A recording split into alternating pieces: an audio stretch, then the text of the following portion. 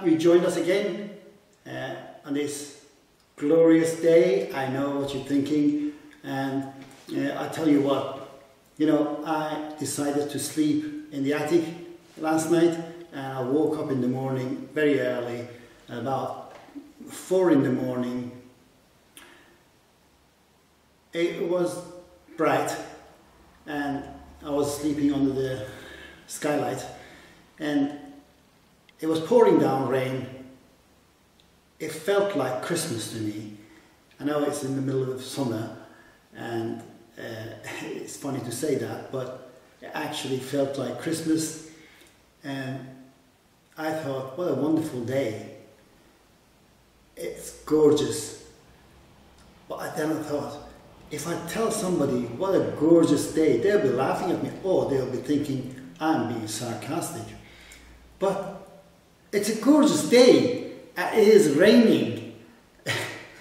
It doesn't always have to be sunny to call it a gorgeous day. Any day is made by the Lord. Every day is the day of the Lord. We don't have to celebrate new moon or keep Sabbath holy. We have to keep every day holy. Every day of the Lord is holy. Because the Lord is holy, and everything He makes is good. And He said it was good. He created you, and He said it was good.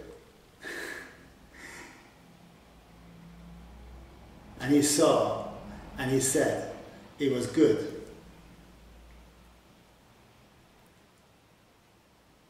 He created the universe, and He saw, and He said it is good. Everything that God creates is good.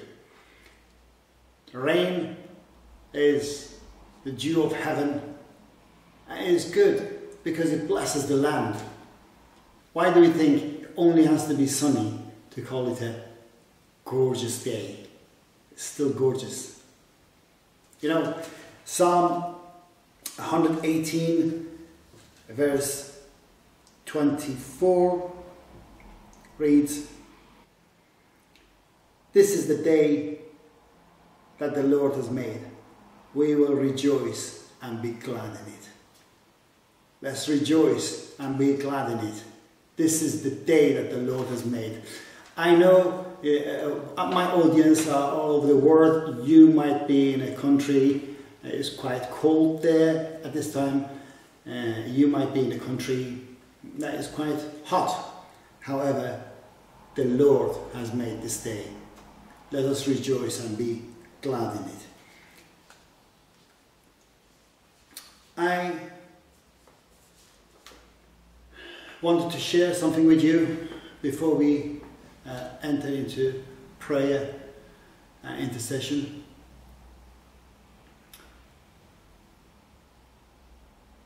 I got reports from Iran that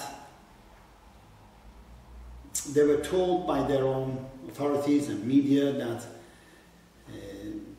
this summer there's going to be severe drought all over the country, and there will be shortage of water. So they were warning people. Iran, for those of you who are not familiar, is a country with 4 seasons, although it's vast, but each part of it almost has 4 seasons. And even in the hottest summers, you still have water in dams and wells, although you don't have rain in the summer, but you still have water in the dams usually. But since the overthrow of the last monarchy in Iran over 43 years ago, mullahs have ravaged the country, have mismanaged everything, including water. And because of that, rivers have dried out, lakes even have dried out around the country, dams have been emptied and haven't been replenished because of the mismanagement.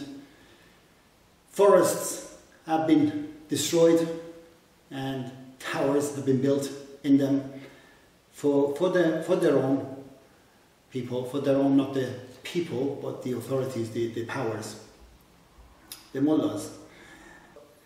For the last at least couple of years, they've been facing major droughts, different parts of the country, and now in the capital they were warned that they would have severe drought and shortage of water. So when I heard that, I thought of a story that my spiritual father had told me,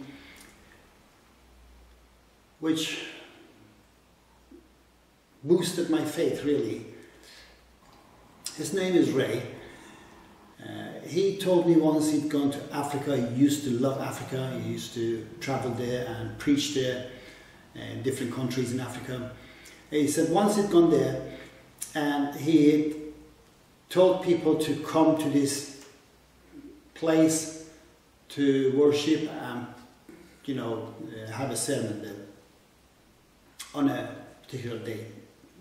And there were people who were against Christianity altogether there, and so they opposed fiercely, and amongst them there were witches who threatened him that they would bring severe rain down on people so their assembly would be dispersed or it wouldn't even be held. And when he said that, I said, so what happened? Because I know, you know, when we talk about witches in the West, we just think it's something fishy about it. It's not really true. There is no such thing. But they are real and they have real powers because they're worshipping Satan and they gain their power from Satan. So I said, what happened? And he said, nothing. We went ahead as planned and we did the service and everything went well. I said, so what happened to their voodoo and witches coming in? And he said, you know what, they did what they wanted to do and I did my prayer. I prayed against them. And I thought, wow, you know, we are serving the Lord of Lords and King of Kings.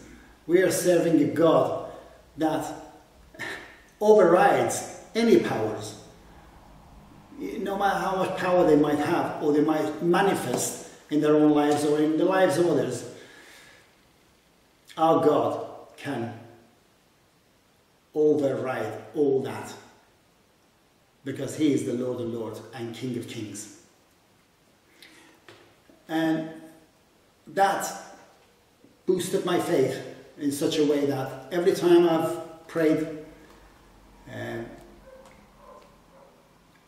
in particular about the weather, in particular commanding the clouds to go to a particular place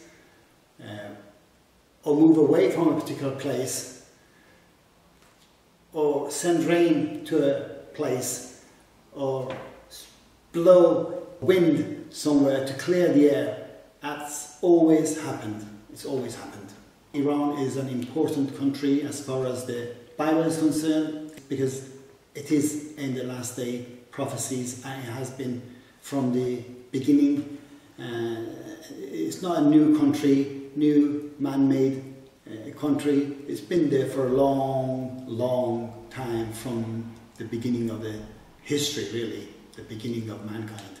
And it is very important, and I said that in one of my videos regarding COVID, that was 2 or 3 years ago, and I say that again, the peace of the world depends on the peace of Iran, and there is no two ways around that. I know there are other countries that are important and role players in the world, naming some of them America, Britain, and also Israel. And we know they're important. Each one plays a different role. Good or bad, we're not talking about how good or bad they're playing, but we know they are role players and they will be in the last days too. Anyway, when I heard that there was drought and people were warned that there would be shortage of water, particularly in the capital, what I did, I prayed. Now when I pray for rain or such things, I command the clouds. So I commanded the clouds to go over the skies of Iran, all over, north, south, east, west.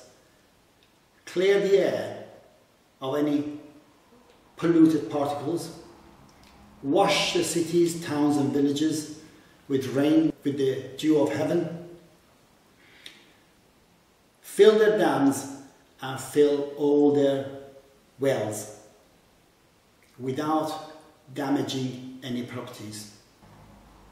And that's exactly what happened last week.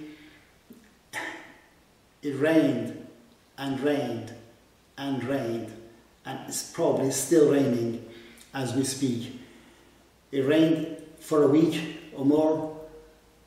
All their dams were filled. All the rivers that were dried out were filled, and all the reservoirs were filled, and no properties have been damaged as far as I know, as far as I've been following. But I wanted to share this scripture from James, where James in his book says, James 5 verse 17, Elijah was a man just like us, just like you, just like me. He wasn't an extraordinary person. He wasn't he wasn't a superhero. But there were superheroes of faith. For us, we have to look up to them and be like them. We have to be imitators of God. And look at these people to be encouraged. He was just a man, just like you and me, just like us. He was a man just like us. He prayed earnestly. He prayed earnestly that it would not rain. And it didn't rain on the land for 3.5 years. For 3.5 years it didn't rain because he prayed earnestly. Again he prayed, and the heavens gave rain, and the earth produced its crops.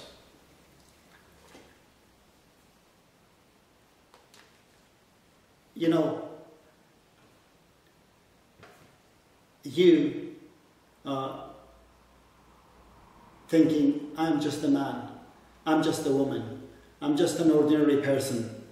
But God says Elijah was just a man. James says that, and he considers himself the servant of the Lord, although he was the brother of Jesus, and he calls himself, he starts his book by saying that I am the servant of the Lord. He humbles himself, but at the same time he's saying, look, as much as we humble ourselves, or we should do, but we have been given that much power to pray for things to happen, to pray for situation to change. The big situation is not just a situation in your own life, in your own circle. The situation of the world can change. A nation can change. The fate of a nation can change by your prayers. The same passage says, the prayer of a righteous man availeth much. Your prayers will prevail. Don't ever underestimate the prayers of a righteous man. The stone that the builders rejected became the capstone. You might be the capstone in your own circle that have been rejected by people around you. Press on. Keep praying. Command the obstacles around yourself. to move away. Command those mountains to be thrown into the lakes, to be thrown into the seas. You've been placed in that circle. You've been placed in that environment. You've been placed in that city, in that town, in that village, in that family. You've been placed in that workplace. You've been placed there for a reason. If you've got a job, God has given you that job. As bad as it might be, as horrible as it might sound and look and feel, but you have been given that power to change things. Maybe this is your test to change that place, that environment, that workplace, that family, that city, that street, that village, that road. You might have that, you might be given that power, but you don't even know it. But you have to ask, you have to make yourself available to the Lord. Like Nehemiah, make yourself available to the Lord, to be used by Him to change things for good, not for evil. Wherever you are, see what the Bible says about life, about you, about your circumstances. If it's not exactly spelled out in the Bible, then you need to seek the face of the Lord. Kneel down, pray earnestly, ask God, and He will reveal it to you. As I said before, there are certain things that we do know are wrong. There are sins. Are you doing any of those? Are your colleagues doing any of those?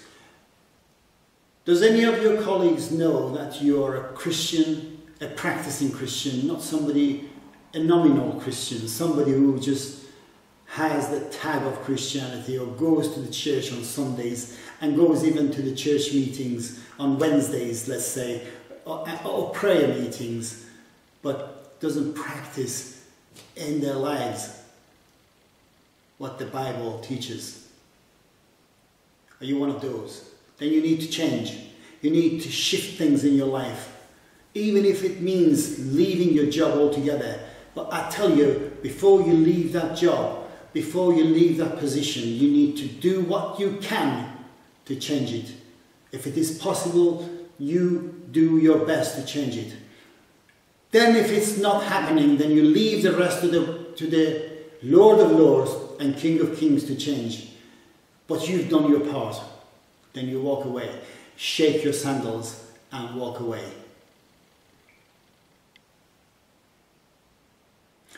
Don't ever do your job just because your boss, your manager tells you to do it or how to do it. Do it for the Lord. The Bible teaches us, whatever you do it in the Lord. If you're a housewife, house husband, you know, we've changed terminologies of everything to suit the ears of certain people because it might offend people, and it doesn't offend anybody because it's only offending the authorities who have their own certain agenda. And they're setting all these things as stepping stones to obtain what they want in the end, to get to their purpose. If you're they've changed that housewife or house husband now to housemaker. I don't know why. Maybe because they thought it's a too low of a job, but it's not too low of a job. It's actually a highly position. There is a lot involved. There is a lot involved in the affairs of a house to sort out. Only a housewife knows that, or a house husband, or somebody who is working in the house, somebody who has quit his job to attend the family, attend the house, like myself, and attend the affairs of God.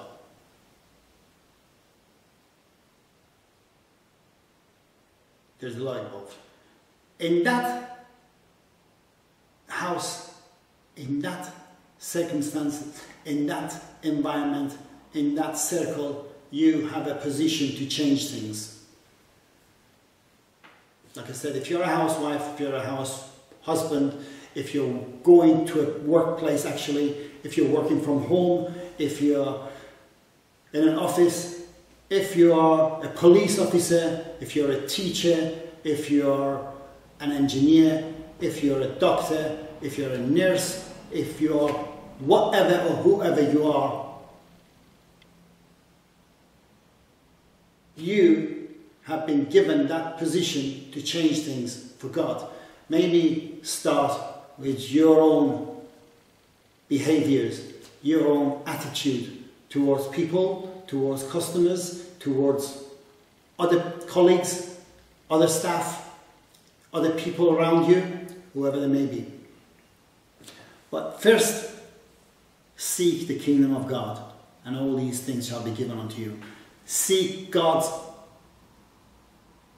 purpose for you in your life. And I'll tell you, He will give you that. He will show you what that is. Well, you have to be earnest in seeking and have a clean heart. First thing first, ask for the forgiveness of your sins. Be washed with the blood of Jesus Christ. Be filled with the Holy Spirit. And then ask for His guidance, because the Counselor, the Holy Spirit, will lead you through all these things, and you won't need any teachers. And He'll tell you what you have to do to please the Lord and do the right thing in that place, wherever you are.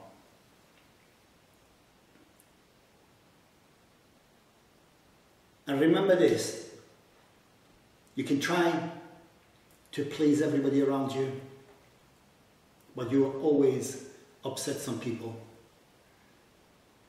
Always. Even if you do your best to please everybody. If you're a people pleaser. But if you please the Lord, do what He says in the Word of God, you will still please some people and hurt some people, even upset some people and offend some people. But that doesn't matter, because what matters is what God thinks of you, what God considers you as, not what other people think of you.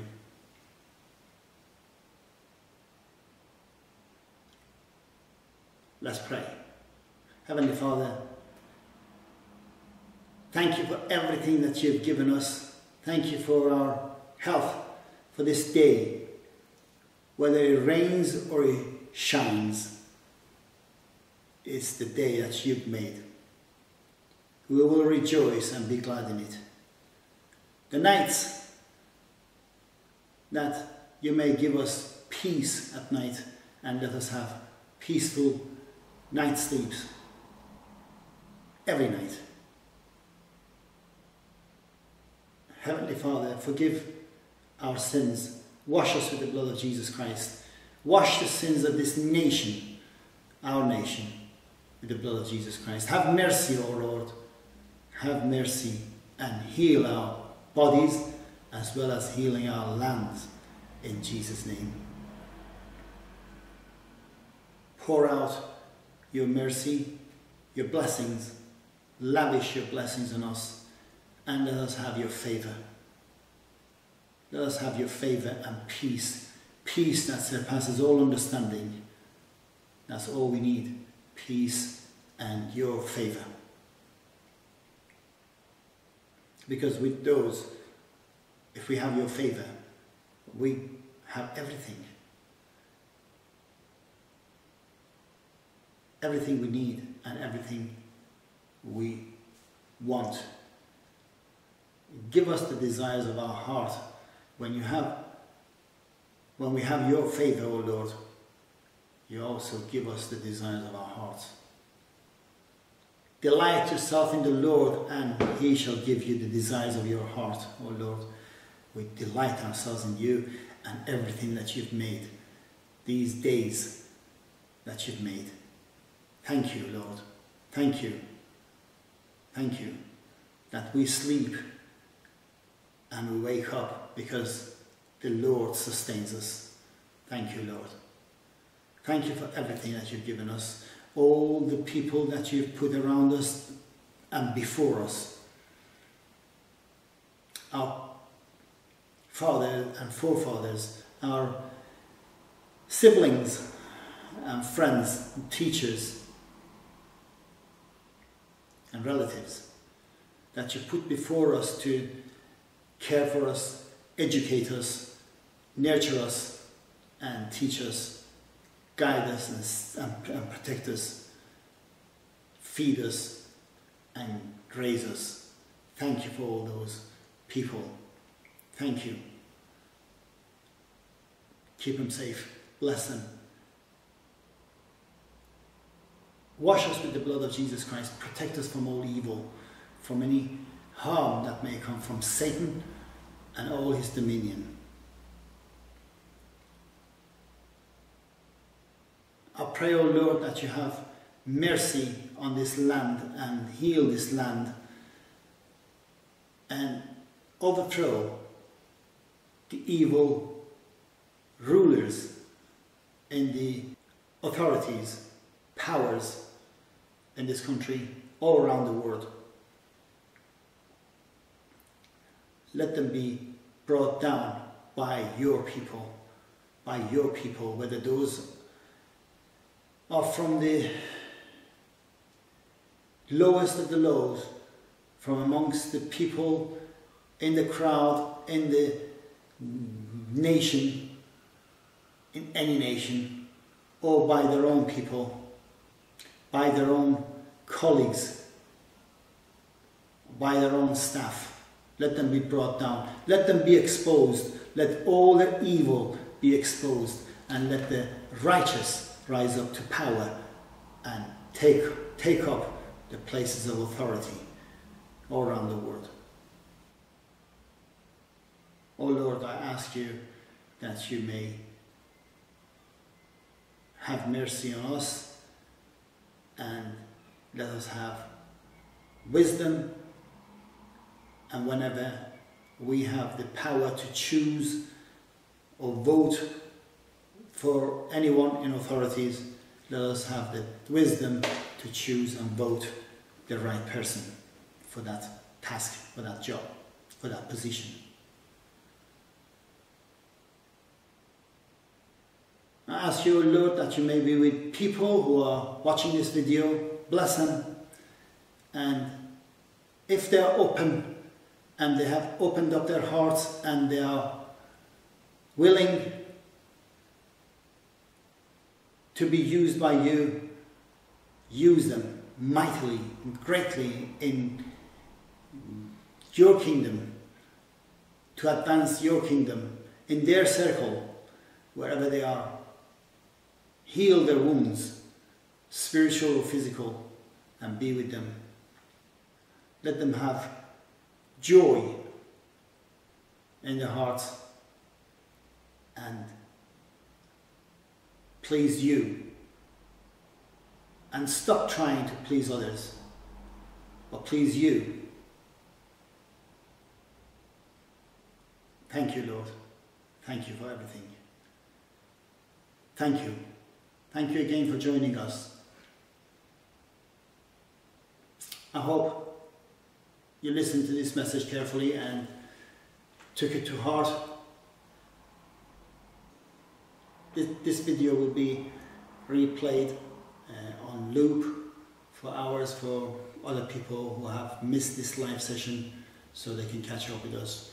And please do put down your comments, your thoughts, and let us know where you are and what's happening in your country, maybe, so we can find out about each other.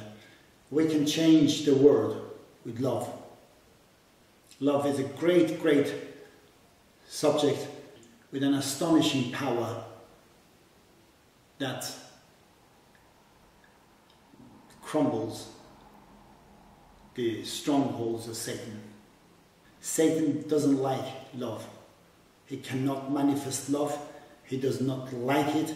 He cannot see it. With love, we can conquer it all.